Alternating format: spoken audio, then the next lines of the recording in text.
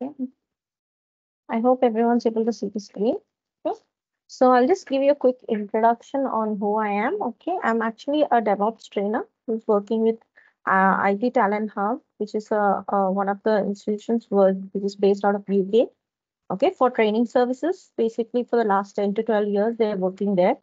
And so I have been started off as a software developer initially, and more of a full stack developer. And then later on, I was working as a faculty in an engineering college.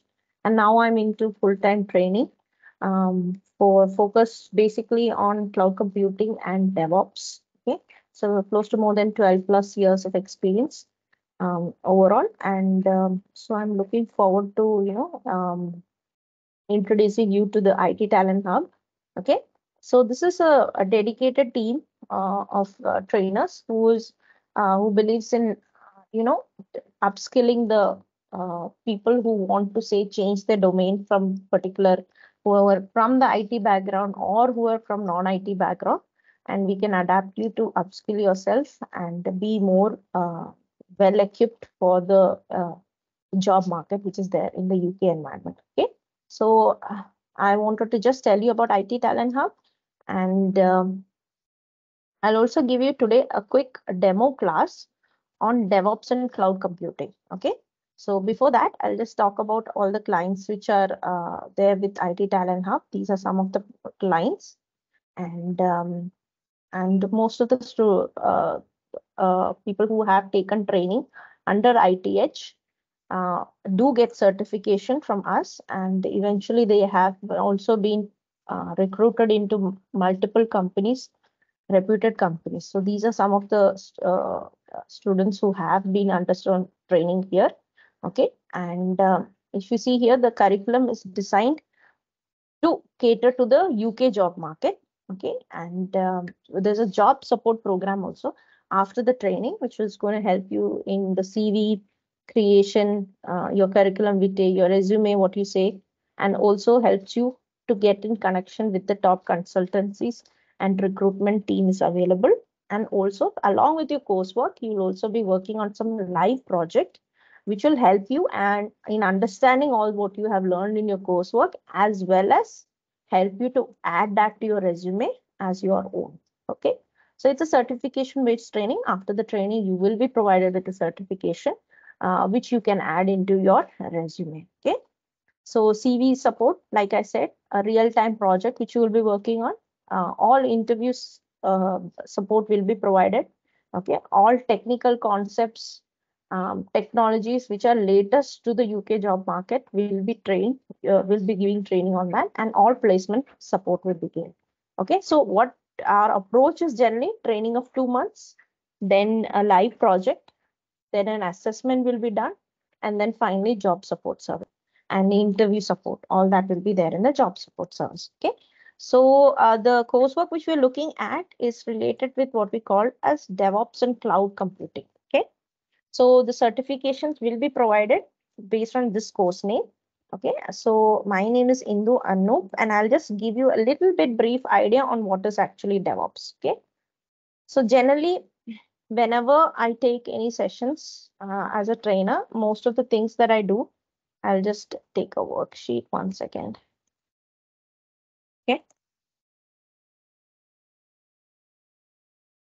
Is first of all, I will be providing you all, support in terms of lab worksheets. Okay. With whatever we do, anything related to the labs, that means say screenshots of what I'm executing, all the commands, that means any code commands or anything that I'm executing, what are they? All that will be provided in a lab worksheet for every single session. Okay, every session is recorded, so you can get all the recorded sessions, okay, in a drive. All the PPTs which I would be taking will be there, and most of the concepts would be taught in a whiteboard concept, just like this. I will be teaching in whiteboard, okay? And once all the lab worksheets and everything is done, we will also be focusing on the project, okay? On how the execution is done, everything will be focused. And in terms of how installations are done, the working, everything, details will be provided to you. Okay. So if you look at, say, DevOps, okay, let's take for an example what actually DevOps is. Okay, now most of you told me that you are from non-IT background. Okay, now the best part compared to being a programmer or a software developer, you could say, and programmers or software developers are need to know extensive coding. Okay, which is not there in DevOps. Okay, you don't need to learn extensive coding or a programming language. Like you need to know extensive Java or anything like that. That's not required when you're doing DevOps. Okay, here it's more of commands that we're going to learn. And most of them are like certain tools that you're going to learn, automation tools. Like instance, say I'm taking this PPT. Okay, how much time will it take for you to learn how to use a PowerPoint? Okay, click this, do this section, that's how you create. Same thing. So most of them are tool based. Okay, you have a bunch of tools that you need to learn. Okay, and some of those tools are not commanded, are not through click based. Like I'm making changes to this through click based, through the user interface. Okay, sometimes you need to have certain commands. Commands can be like start, stop, shut down. Okay, these kind of like English like commands, which you will understand in the context how it is used. Using these commands, you can also control those tools and make it do certain executions. Okay, so if I say DevOps, it ideally means two sections. The dev part stands for development team, and the ops part stands for operations team. Okay, so you as a DevOps person who is upskilled will be called as a, you can hire yourself as a DevOps engineer, as what you call as an SRE, or a site reliability engineer. Maybe you can also, apply for yourself as a platform engineer. Okay, so these are the job roles which you will be able to apply for once you are skilled in DevOps. Okay, and of course DevOps is a kind of high paying job. Okay, so that is another advantage of being a DevOps skilled person. Okay, so when I say development, generally development is writing code. Okay, now who writes code? The software developers, the programmers. Okay, and who is the operations team? They are the ones who manage the production environment. Production environment is nothing but like a machine. Okay, this is a machine. Okay, if in a machine you have a web server installed on it, it becomes what we call as a production environment. Basically, you take the code and put it on this machine or install it on that machine, what you call as deployment. Okay, when you take the code that the software developers have written and put it into this machine, then that is done using the operations team. They are the ones who deal with it. Now, operations team mainly are two different ones, like system admins and administrator. Okay.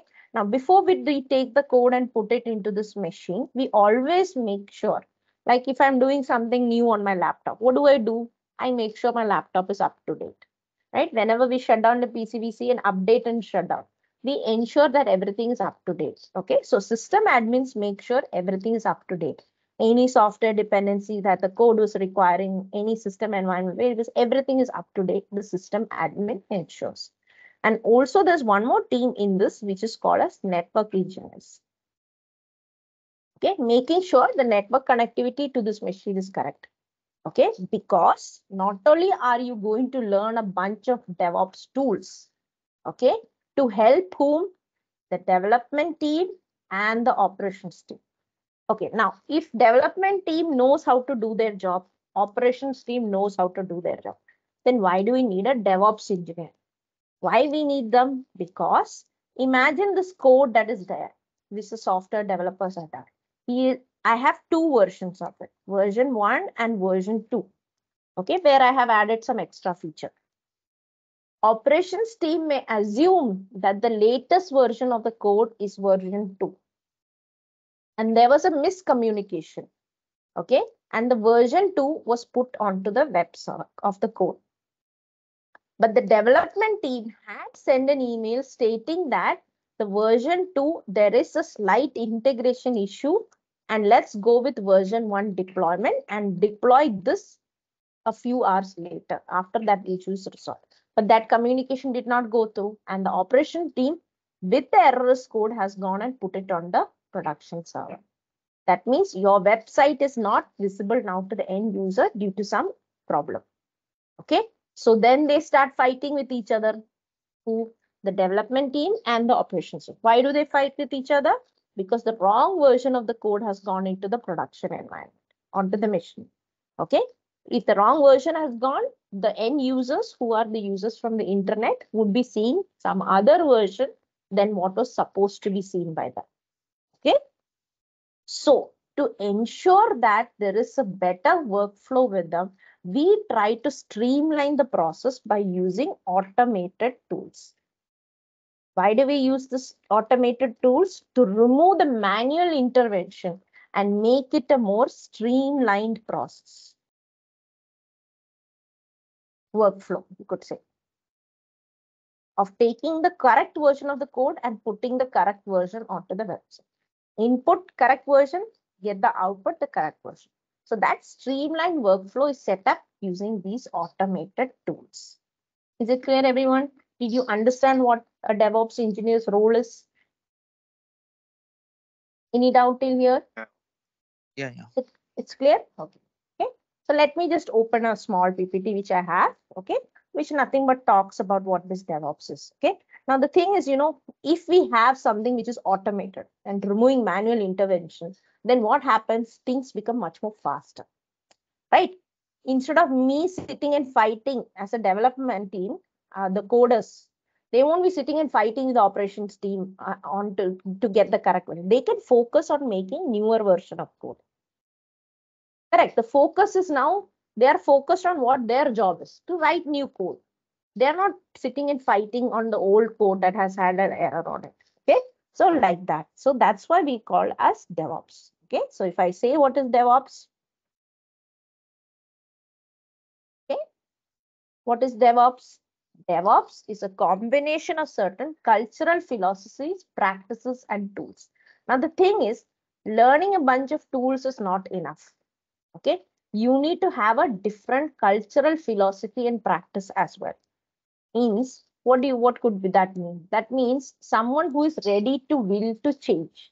Okay. The fact that you all came in, you're not even from an IT background. You all came from non-IT background and you are ready for change. That is why you have come for the session, right?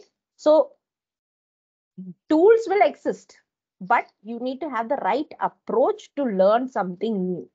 And also not even learn, willing to make errors.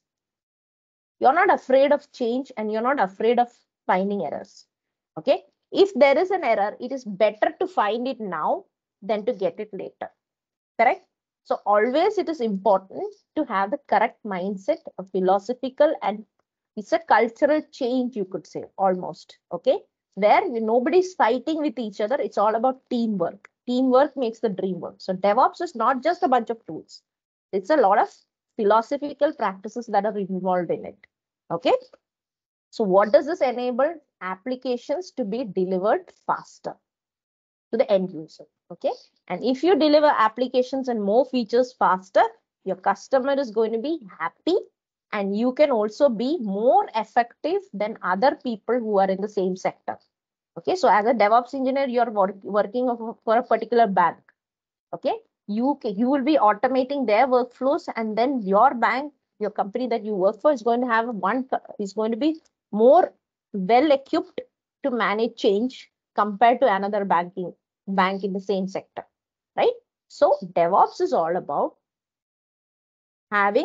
creating the streamlined process. The streamlined process is created like a pipeline, okay, with multiple stages in it.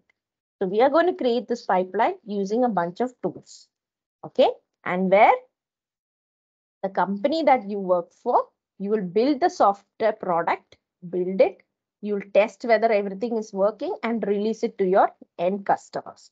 But when you make some product, you just give it to that person. That's not enough. You have to get feedback. Is it working fine? Is it as per your expectations? Okay. Do you suggest any change? Okay. So just by releasing it to the end user is not enough. You need to get a feedback loop. Right now, I asked you guys, right? Did you understand? Right? I'm not waiting for the very end to ask you, did you understand? In between, I will be keeping on asking. So if there is something that you want to tell me, you can tell me now, and I'll take corrective measure and replan. And again, re-release.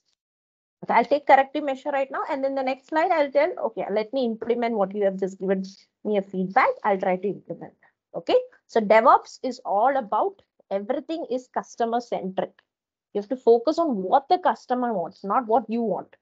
Focus should be always on the customer. But yes, streamlining the process with the help of certain automation tools. Okay. What those tools are, we will learn. Don't worry. Okay. So as a developer, previously, lots of challenges software developers used to face. There's a lot of time for the code to get deployed. That means put it to the production server, to the operations team. They are fighting with each other, all this thing. Now everything is continuous. Quick deployment happens with the adopting DevOps. Okay. Developer or the software developer need not work on old code, because old code's error suddenly pops up from nowhere. Because testing was not done properly, maybe automation testing was not done, and everything, there was some integration issue at the time when it was given to somebody else, okay, to the operations team. There were problems. So they're not able to focus on writing new code. They're stuck with the old code, okay, errors. So now the focus is more on current code, because the old code is 100%, the correct version of the code is going to go to the operations team. There is no doubt about it, because the manual interventions are all removed. Okay. So now the developer can focus on writing new code. Okay. So energy is very much retained. Same way operations team. Who is the operations team? The system admins and the network engineers. Right? How can we help them? Okay. As DevOps, once we learn DevOps, what kind of solutions can we provide to them? Okay. First of all, the production environment. It is very difficult to keep it up 24/7. Now it is not like that, because of certain DevOps rules. There's a great reliability and the server is always up. That means there is no downtime. Okay. And all the infrastructure which is there, all the infrastructures are, you can proactively manage those infrastructure using certain automation tools. Okay. Suppose, for instance, there was one server. Okay. And suddenly there was the number of users who are accessing your website. Okay. Generally, websites are hosted on a server. Okay. Website. The number of users accessing the website suddenly increase. Suppose you're having a match. Okay. Football World Cup final. Okay. That is a website. It's a streaming platform for a sports channel. Okay. And suddenly the website suddenly has more number of users for the final match. So one server cannot handle that much user search. So you need to scale up and increase the number of servers. So maybe you want 10,000 servers. Okay. How to do it fast? Using certain automation tools. You can do some tool called as Terraform. Using Terraform, you write a particular script, okay, and execute that script whenever you want, and 10,000 servers will be spun up in a fraction of some time. Okay, so that kind of power in terms of learning these kind of automation tools at the right time really helps the companies to scale up. Netflix, classic example where DevOps is adopted. Okay, now they're the market lead when it comes to streaming platforms for movies, right? They were one of the first companies that adopted the DevOps culture, and they came across it actually by mistake when they were migrating to the cloud. And we'll talk about that. We learn few case studies on that when we learn the coursework. Okay. Yeah. And not just that, you have to monitor those servers. This 10,000 servers which we scale up to, you need to monitor all of them. Imagine having a dashboard, okay? A dashboard which the first part talking about how much is the CPU percentage is utilized already, how much memory is utilized already, how much compute capacity, everything. You're able to see it in a dashboard like that, just like a scoreboard of a football match. Okay, you will know what are the statistics. And if anything is going wrong, you can sense. Like by halftime, you're not scored, that means something is going to go wrong. Okay, something like that. You are able to see from the monitoring dashboard. Those kind of monitoring dashboards we're going to learn. We're going to learn something called as Nagios. We'll learn something which is called as Prometheus and Grafana. These are all monitoring tools, okay, which the network engineers use to monitor the network, how fast it is, everything, and also to monitor the system. Okay, if everything is working fine. Okay, these ways you can help the operations team. So learning these DevOps solutions helps you to finally adopt the DevOps culture into your company, which you work for. Okay. Yeah. So finally, what happens? You're able to get all these things. Fastest solution, performance is improved, efficiency is improved, everything. Everything is continuous. Okay, you don't stop at something. You replan and re-implement again and again. Okay, improved customer experience, they're also happy. And in case anything happens, you can go back to a previous version. Rollback also happens fast. Okay, if there's something goes wrong, remove it, go back to the previous version of code. That also happens faster. Okay, so return on investment for your product is much more fast.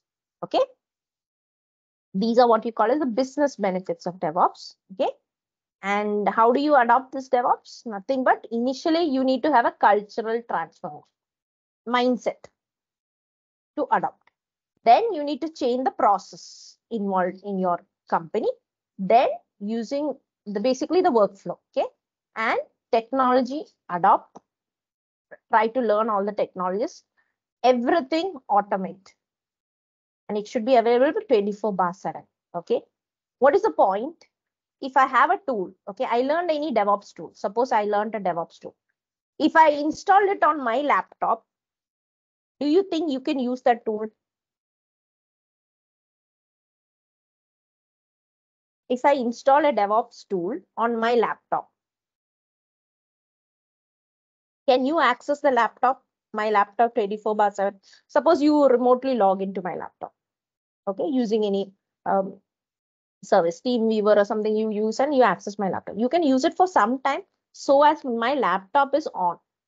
If I've kept my laptop on, then you can use my DevOps tool, which I have installed on my laptop. But otherwise, can you do it if I shut down my PC? Can you access my system remotely? Is it possible? No. No.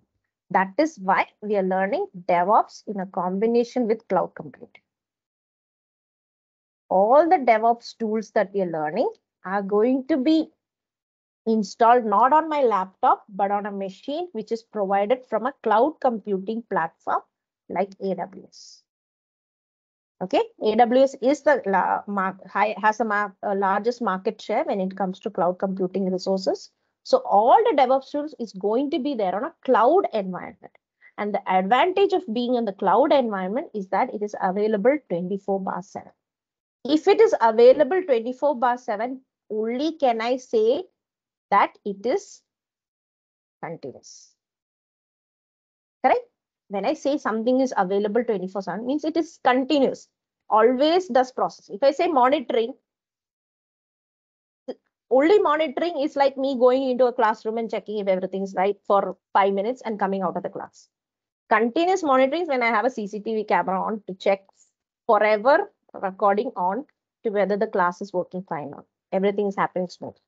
Okay, that's called continuous monitoring. So you need to have all the tools on cloud computing platform, which is what we will be doing. Okay. Yeah. This is called as the DevOps lifecycle. Okay, DevOps lifecycle. It's like a feedback loop. An infinity symbol, right? An infinity symbol is all looks like a feedback loop, something which is continuous, happening always. Okay, imagine you plan something. Now in planning phase, like you all, me and you, we are on this session right now. What are we using? We're using Teams to communicate with each other. I'm using PowerPoint to display my design or whatever I have. Okay. I'm using what else? Say, suppose I'm sharing some files with you. I'm using Google Drive. Okay. Maybe I have a project management tool like Jira. Okay. That could be project management planning phase tool, what you call as a sprint tool. Okay. Maybe I have that, what you call as Scrum based tool. We will come to that, whatever. So some tools I'm using. That comes under the planning phase. I'm planning what to do, what to create, what to code, how does it design. All that comes in the planning phase. Okay. The code part is when the code is written. Who writes the code? Developer. But we are not developers. Who are we? We are the DevOps engineers. So then why should we write the code? Why is there a code phase? Because we are not going to write the code.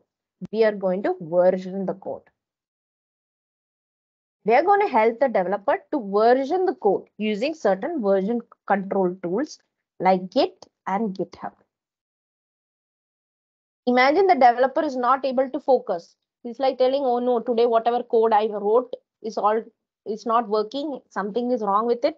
I want to revert back to the code which I wrote day before yesterday. Now I have no idea what is the code that I wrote day before.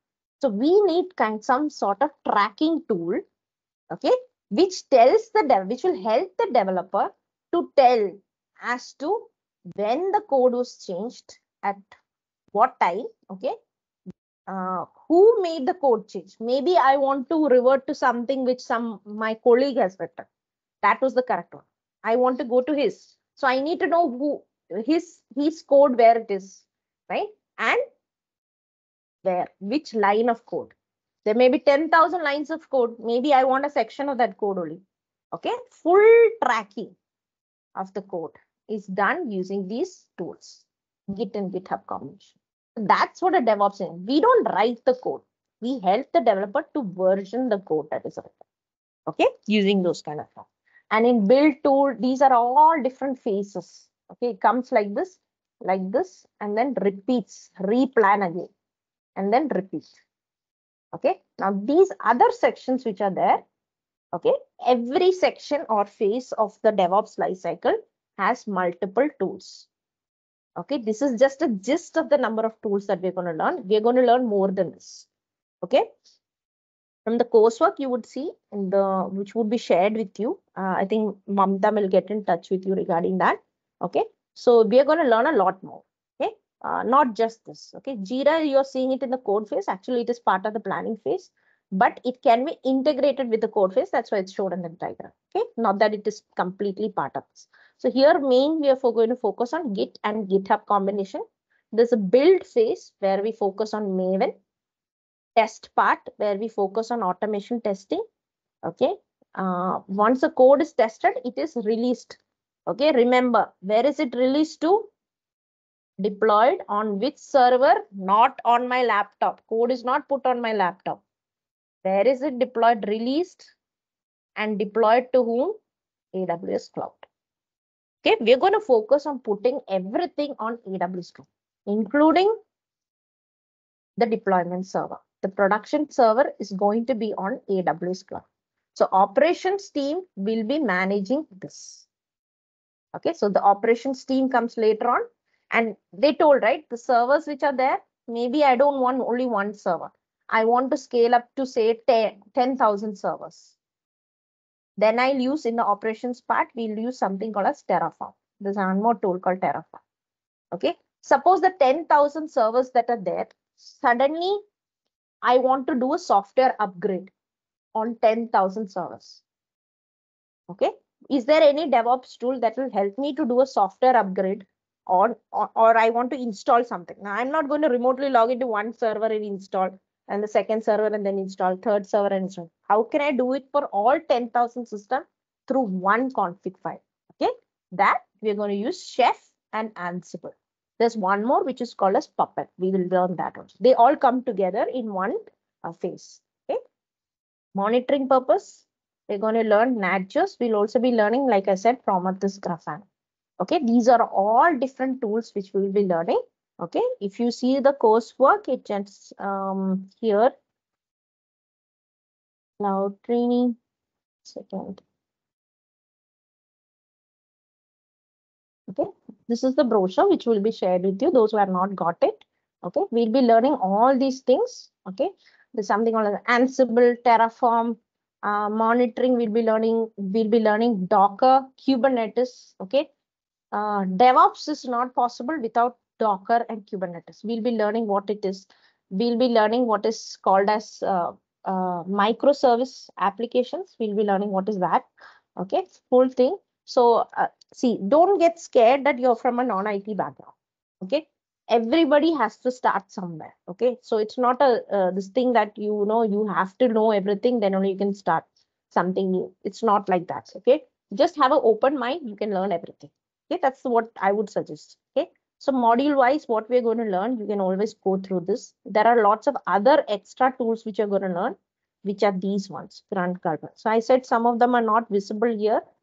Okay, but we will be learning a lot more than what is shown. This is just a gist of the diagram. Okay, not the whole thing. Okay, so as a DevOps engineer, you need to be sort of like a system admin, know a bit of cloud computing. So this virtualization is part of cloud computing. You can see the cloud over here. Okay, cloud computing, a little bit about that. Network storage and security of the cloud environment. Okay, we're going to learn that. Bit knowledge of testing. That means how to integrate certain testing tools.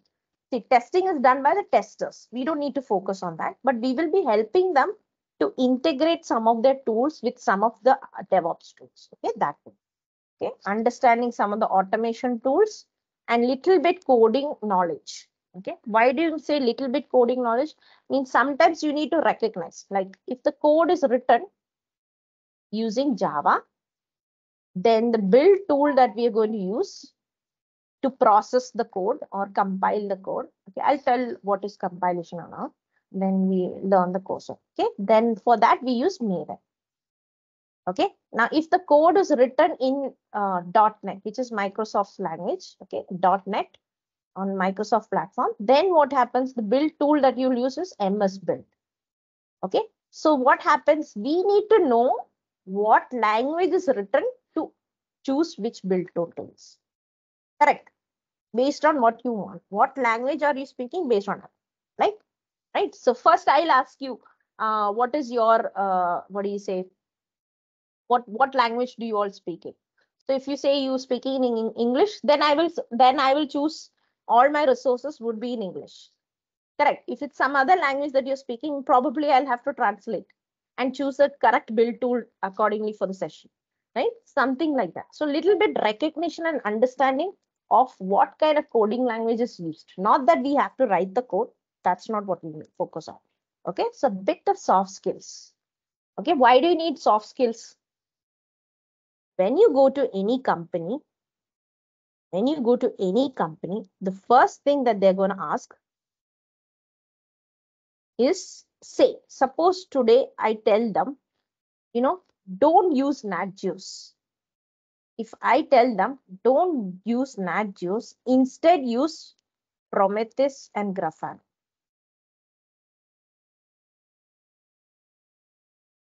First of all, I need to have the technical sales knowledge.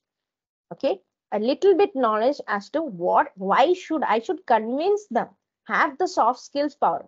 Just see, sometimes it's not enough to just know coding or just to know some tools. Technically, you may be great, but if you don't know how to convey that in the correct manner, you may not be convincing enough. Okay, that's why we say a little bit of soft skill knowledge does help. Okay, whenever you're as a DevOps engineer. Okay, because in the end, what are we doing? We are trying to reduce the miscommunication between the developer and the operations team. If we are trying to reduce the miscommunication between them, we have to communicate. Correct. You know what I'm saying? Okay, so first, that is also a requirement. Okay. But when you're technically good, you know everything, you get more, you become more confident in talking and convincing others if you're technically good. So definitely technical part is 80%, 20%, person only is the talking part. Okay, so don't worry about that. Yes. After that, the global market. Okay, so market, everybody understood till here? Any doubt in terms of what is DevOps? What kind of tools we're going to be learning? Just a gist about it. Any confusion? Anything about anything that you would like to know? No. All okay? Yeah. Okay. Okay. So if you look at the job market, the expected one, DevOps is projected to grow by $30 billion by 2028. Okay. Lots of career opportunities coming in the sector. And lucky for you all, the maximum job market share is in Europe when it comes to DevOps. Okay. DevOps job market is maximum in Europe. Okay. Second being USA and the third being Asia Pacific. Okay. And there's another advantage of being a DevOps engineer is the chances of you getting a work from home job or a remote opportunity is going to be more. That means I can be sitting in Asia Pacific and earning in dollars. Okay, because of the fact that all the DevOps tools are installed on the cloud environment. And the cloud environment, like AWS cloud, is accessible anywhere 24/7. You can configure it anywhere, sitting anywhere in the world. Okay, it's not something which is only restricted to a bunch of servers which are there on location, on site. No, everything is on cloud environment. So you can definitely get a remote opportunity if you are a DevOps engineer. Okay, so it's not only restricted that a job market here is less. Does not mean that you can't apply for jobs here in the US. Okay, definitely. Okay, you guys can, in fact, 32% is in Europe. So maximum on-site also you can go. Okay, when it comes to Europe. Okay. Any confusion, anything, any doubt you have, any further?